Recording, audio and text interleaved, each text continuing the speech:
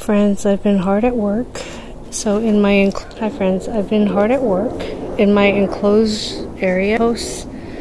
I am planting and making a new garden bed. So it's about 8 by 4 feet, and it's got that sort of masonry that you can connect the wood. And I put a lot of Costco slip sheets so that the crabgrass that's underneath won't go through.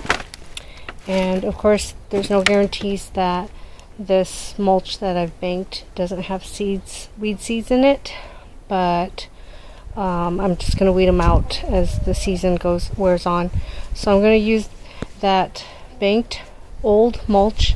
It's about a year and a half old, and it's been breaking down because it was actual just wood chips before. So it's kind of a mixture of wood chips and soil.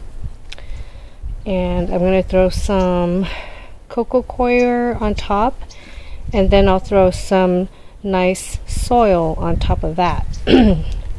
So I'm going to make this fill this whole area with that mulch first, then the cocoa coir, then the nice soil. And let me show you where I've banked this mulch here. Here, all the way on the other side of my property, is a huge pile. It had been about 4 or 5 feet tall, and it's been breaking down, so now it's roughly 2.5 feet tall. And as you can see, the top layer is very wood chippy, and as you go deeper, it's more like soil practically. So I'm just gonna put this mixture over there, move some of my potted plants that were sitting on top of it because I needed surface area, so I just threw all my potted plants on top. So I'm just gonna move my potted plants, get all this mulch, and fill that garden bed. Hi friends, so I prepped this garden bed, and I'm sowing chili pepper seeds underneath these plastic Sterilite or Rubbermaid boxes, trying to keep them kind of like a cold frame. And I have 3 steps in there so that I can get in there. This is more than 4 feet depth, so it's hard to get in there. So those 3 little step stones, pavers, will help me get in there when I harvest things or weed and water things. And over here I have a combination of Easter radishes, celery, lettuce, and another sort of radish. So these are okay because the lettuce especially, it's shaded out, so it'll be okay in the shade, and as it gets warmer it's still going to be protected. And over here it likes the hot, and I get plenty of sun right here. And I still have to sow stuff right here. I'm thinking some basil and some herbs, and then at the edge right there I'm going to start growing some tomatoes, transplanting the tomatoes so they can climb up this fencing here. So on this far corner of this garden bed, I sowed some oregano and burpee basil, summer-long basil, and garlic chives, and culinary basil blend from Very Morris. And over here, some broadleaf sage and some tulsi. And right now it's shaded, but later on it's going to be in the area where it's sunny. Like I said, I grew some burpee basil summer long in that area. Some chives, garlic chives from burpee, and Greek oregano. And then in that similar area, I grew some Fairy Morse culinary herb blend, and it's pelletized seeds, so hopefully it will withstand some of this cold for a little bit. Holy basil, tulsi, smells fantastic.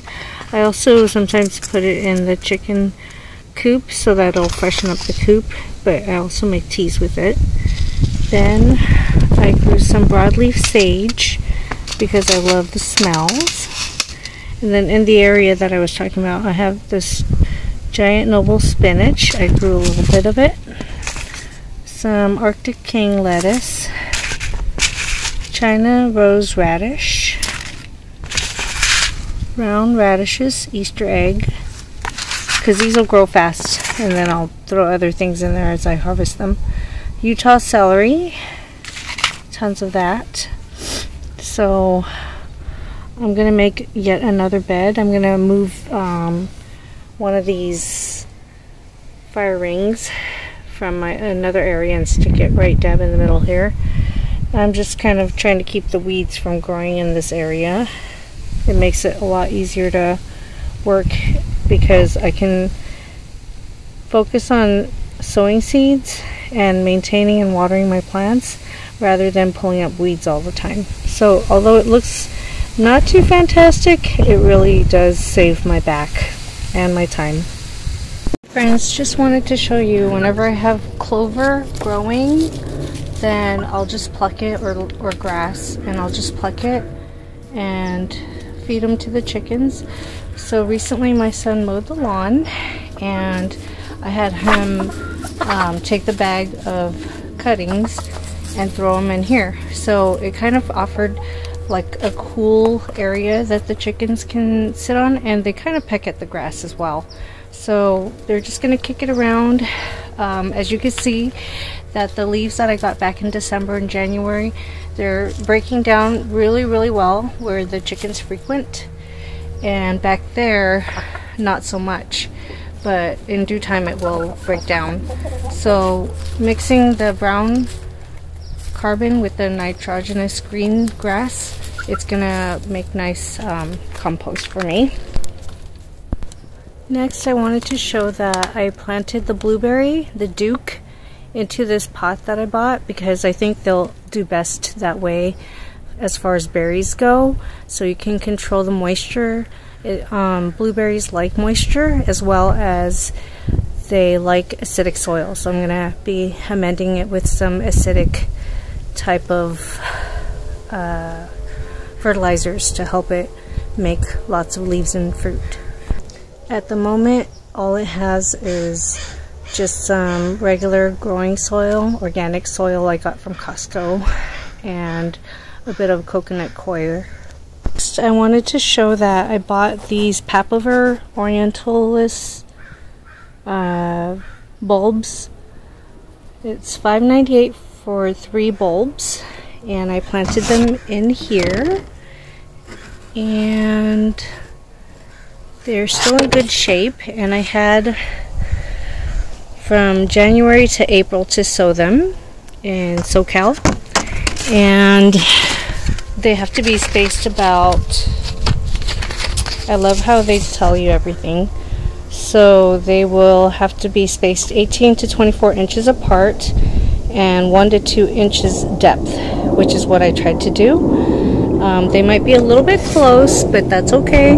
They're going to grow to be 18 to 36 inches tall. And then in the other pot, I had for $5.98 12 pack of ranunculus mix. I just love the way they look. They're so gorgeous, and it tells you full sun, grows to 12 to 18 inches tall, summer bloomer, excellent for cut flowers, vibrant colors, which I love how they look like peonies or roses, and they're just gorgeous. And so same thing, it tells you the instructions on spacing and depth, and I guess if you want to know more about different plants or how to get them at a discounted price or when they have deals, this is where you go.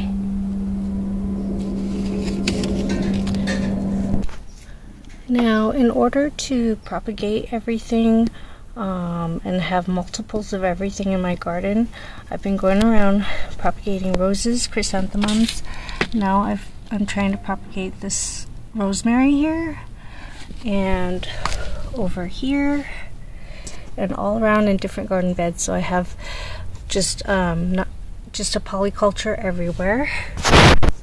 I did the same with my lavender. I have a big plant in the front that was the original one, so I did that here and within here. And here's another rosemary. And last fall I went ahead and did that with my pineapple sage. So at least I know, because it looks like the mother plant may be dead. I'm not sure. It was so cold. But I have this one. So here's the mother plant, and I hacked at it trying to do some propagation this year earlier, just a few weeks ago, and it just looks really crusty, and I don't know if it's just cold, but maybe down below the roots are good, and then come springtime it might start to leaf out. Don't know yet. And then the nasturtiums volunteer themselves because the seeds just drop. So, and then here I have a fennel, and it's growing quite the base already. There we go. Then the Okinawan spinach, they do fantastic all year round. This is a great plant, and I think it's also related to the longevity spinach because it's got the same like type of leafing, and it does really well, and it's easy to propagate as well. And I think it's sturdier because it can handle the cold of the winter as opposed to the longevity spinach. And then here's another pineapple sage, and it's doing great. I think I have 2 or 3 plants in here that I propagated from the mother plant, so I'm so glad it survived and that I have multiples of everything. Surprisingly, the African basil, the basil nunum, it's a spicy basil from Africa and Korea, I think. It is doing really good.